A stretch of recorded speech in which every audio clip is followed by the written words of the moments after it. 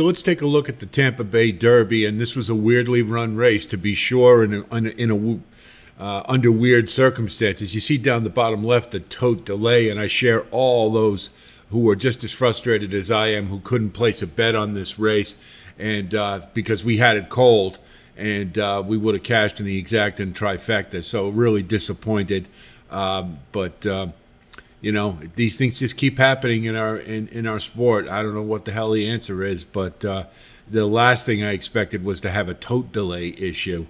Anyway, this was a weird run race. It reminded me of the 2007 Bluegrass Stakes. Some of you remember back when Keeneland was had synthetic surface. And they set a glacial pace then, too, like 51, 116. And I think Dominican ended up winning the race, and Street Sense finished second. But it was another one that was really strange, and that was the first thing I thought of when I saw the fractions get that slow. So let's take a look at the race. You see they're away well, pretty much. And the Good Money was a bit of a surprise going to the lead.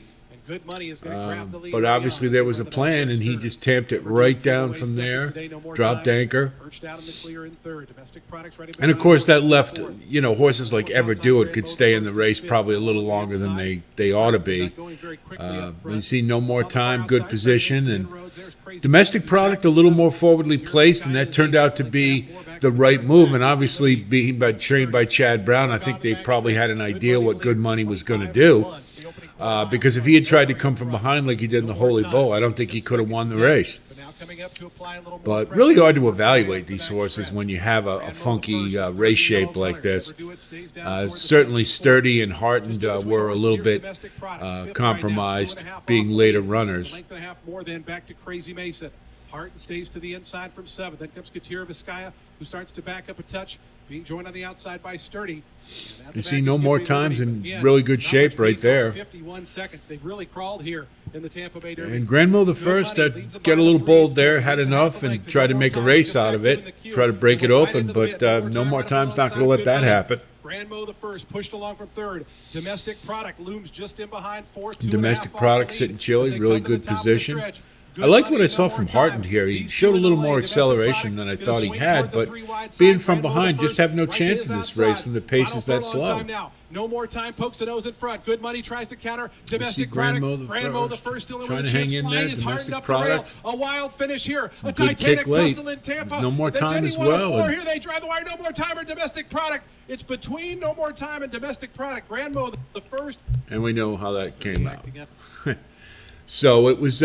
you know, in some, I think it's hard to evaluate the No More Time or Domestic Product. I would frankly think those are the two.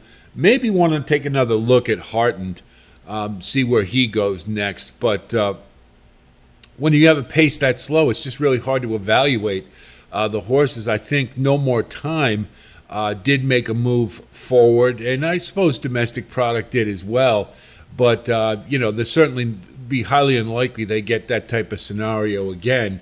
You know, now that we've got locked off the Derby trail, we'll have some updates to the list, but I don't know that this is a world rocker as far as a race goes. But No More Time, Domestic Product, I think, are horses to consider. Maybe a little bit of a look at Heartened later on because of the late running style.